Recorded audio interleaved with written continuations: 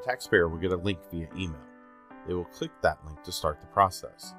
They will need to enter their first name, last name, social security number, confirm their social security number, and enter their date of birth. Then click Validate User.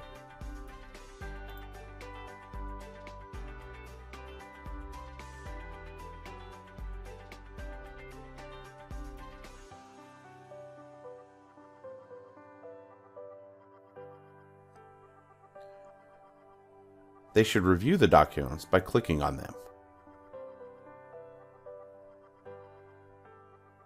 Once reviewed, they will click that they have reviewed the return and then click Done. They will click Yes if they want to sign their documents electronically, then click Continue. They will click Start. Using their mouse, they will sign in the box.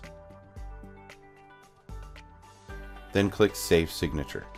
The final step is for them to mark completed. They can click Close to log out.